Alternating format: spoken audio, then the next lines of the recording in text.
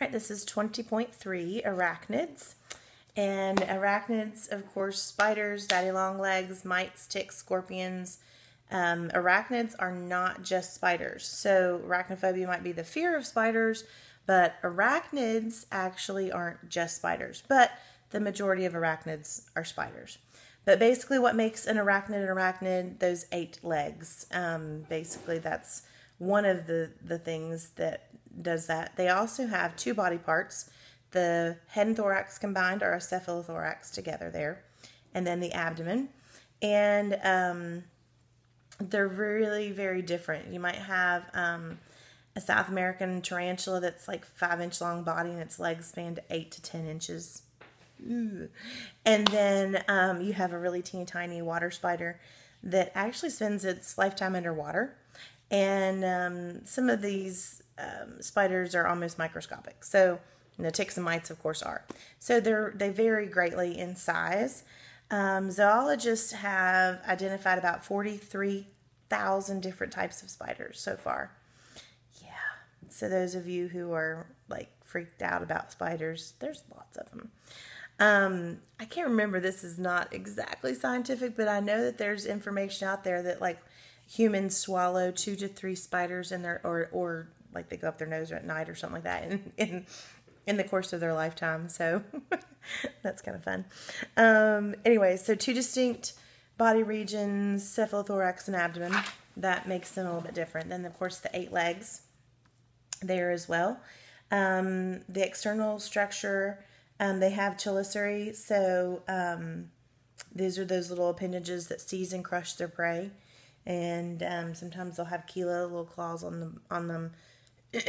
But true spiders, there's 2 different types of spiders, true spiders and megalomorphs. And I'll see if I can like get on here because I have a whole like note section slideshow thing for this.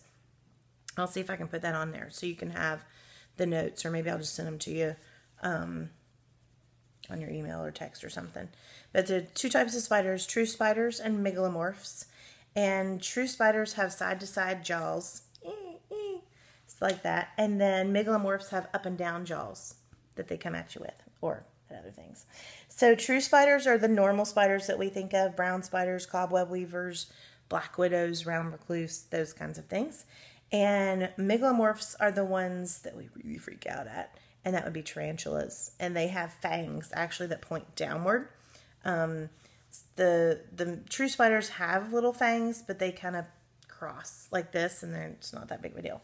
But anyway, they all have these little pedipalps in the spider's mouth. They have the chelicerae so that they can so that they can grab and seize the prey. And then I've told you this before, I think. Well, maybe that was in 7th grade. But anyway, the spider will stick its fangs in there. Depends on the species, of course. But anyways, it'll stick its fangs in there. It will secrete some type of substance into the body of the insect that it's eating. Normally it wraps it up in its web, gets caught in its web, wraps it up in its web and its silk, lets it die most of the time, or paralyzes it, depends on the species, and sticks in there, and all of the insides turn to like a slushy, and it sticks its pedipalps and things in there that can actually suck up all of the fluid from the inside, and then the little insect shell is left. So that's how most spiders eat. They dissolve their insides, stick something in there, suck it all out, leave the shell. Interesting. So the pedipalp's inside the spider's mouth, and it uses it to kind of help cut and crush the food. And then a male spider's pedipalps also have the reproductive organs on them. So that's just good to know. The spider's 4 legs are attached, or 8 legs, 4 pairs of legs are attached to the cephalothorax. Depends on the nervous system of most spiders. They have brains and nerves, just like most things.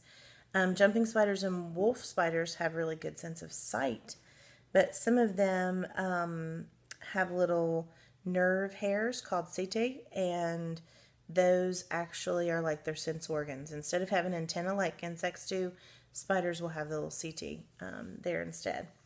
Also within the cephalothorax has a sucking stomach, and that's its beginning of its digestive tube. Has powerful muscles to help it to suck all the juices out of the insects there. A spider's blood is usually pale blue. Interesting. And the heart is a long, slender, kind of muscular tube that just pumps it through an open system of circulation, like we've talked about before. And then page 419, its respiratory system, it does have book lungs. Look up book lungs on the internet, and you can see some microscopic pictures of book lungs. And so it has a trachea, it has a spiracles, it has a trachea, goes in there, and then it has book lungs. And the book lungs are like pages in a book, and as it breathes in the air goes over those pages, and those pages, like each one in there, has capillaries, and they do the oxygen carbon dioxide exchange within those like little pages of the book. Usually it's about 15 extremely thin flat folds of tissue. They're kind of parallel. That's why they're called book lungs. They also have spinnerets, and they use that to spin silk, and they shoot it out of their silk glands, spin them beautiful webs. And I wish I could show you right now like all the different videos. Maybe I'll put them on here somehow if I can figure all that out. So you can see a spider actually spinning a web, or look it up on YouTube, and it's really cool to see the spider spinning the web. They have some pretty amazing things. Their silk, it's supposed to be like the equal thickness of steel. It would be stronger than steel if you had could put steel into threads like that. So it's really, really strong. The pedipalps of a male spider serve as a vital purpose in production. And so the male will place their sperm in a specially designed chamber on his pedipalps, and then when they mate, he'll take that and put the in the structure on his female's abdomen called the seminal receptacle, which we talked about in insects as well. And then when the female stores that there until the eggs are ready to lay, and it'll go through that as she lays it. So it'll be fertilized as she lays her eggs. She can lay as many as 2,000 eggs at one time. Now, some species only lay one, but some species lay 2,000 eggs at a time, which really, really makes me mad whenever one of them gets into my basement and lays eggs down there, because then there's little spiderlings everywhere. So then once they hatch from their eggs, they are little babies, and then spiderlings is what they're called. They'll stay inside the silken cocoon and remain inside there until warm weather. Then they come out. They will balloon away once they're ready. They will sail away on these little silk strands. They'll shoot out the silk, and then they'll kind of use the wind, breezy day, to go off to their own little lives. And adult spiders have different life cycles depending upon the species, so it just depends on each one. But some of them only live for, like a year, like a season, basically, except tarantulas. And then tarantulas can live for up to 20 years. That's why people have them as pets. Well, that and to like gross people out. I don't really know why you'd have that as a pet, but whatever. They are the longest living of all the spiders. They can live for over 20 years. And the bigger that they are, they keep growing, molting and all that. And so the bigger that they are, the older that they are. The older they are, the bigger they are. All right, so other arachnids. Those are spiders. And there's lots of different kinds and interesting things about those, but you can read about that. Daddy long legs, or some of us call it granddaddy long legs. Those are also technically known as harvestmen, and they're known for their long, spindly legs. And they don't have a constriction or a waist, but if you would cut their little body open, you kind of see the two body parts in there. They don't have spinnerets.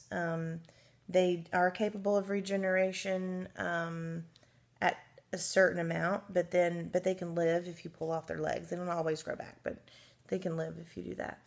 Most of them are omnivorous, so they feed on plants as well as insects.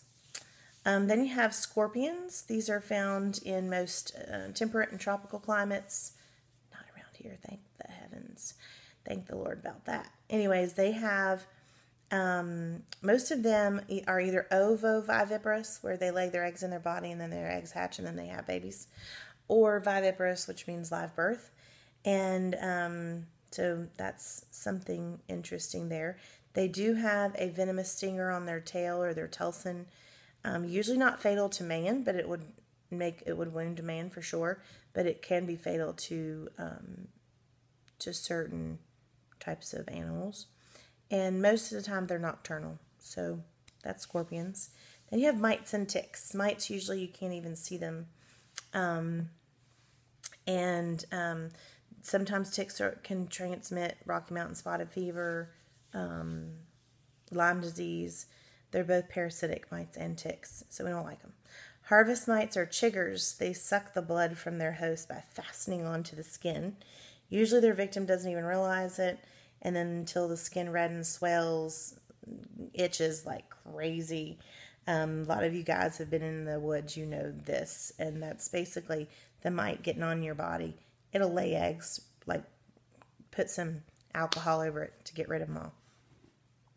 And then use like anti-itch cream, that kind of thing. But because these guys transmit in diseases, bad diseases, obviously they are something that we do not care for at all. Then last but not least, I think this might have been 2 lessons, 20.3, but you know, this helps. Centipedes and millipedes. All right, centipedes and millipedes. Centipedes and millipedes I need to put on here so you can have these in your notes.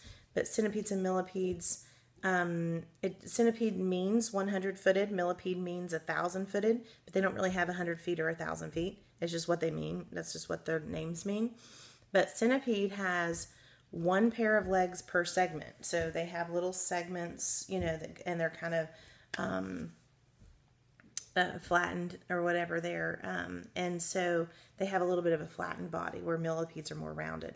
So anyways, they have 2 legs, 1 pair of legs per segment, and until the last. Don't look at the last or the first segments on either one of those to determine what it is.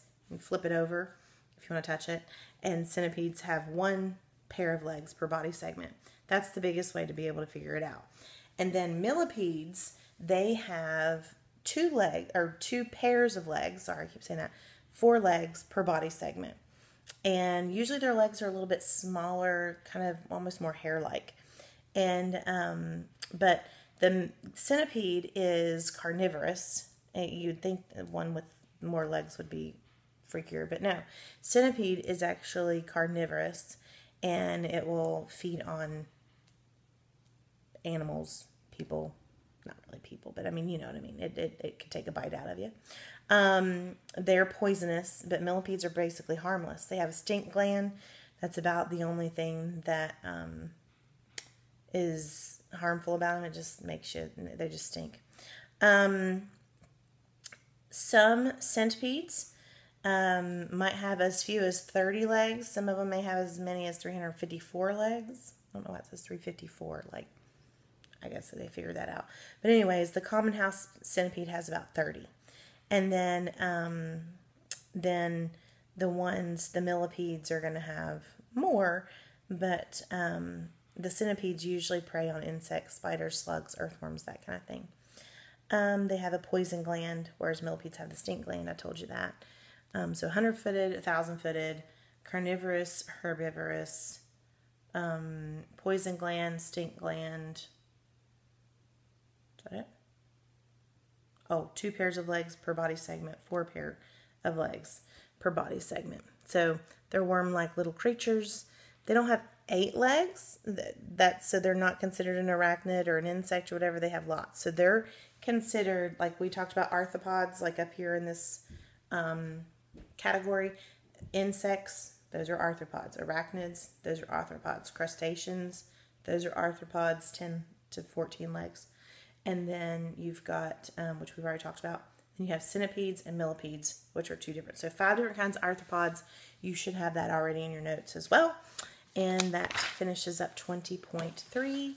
Well, we're getting ready to talk about crustaceans the next time. So anyway, that's, I think, Tuesday and Wednesday lesson for next week. Have a good week.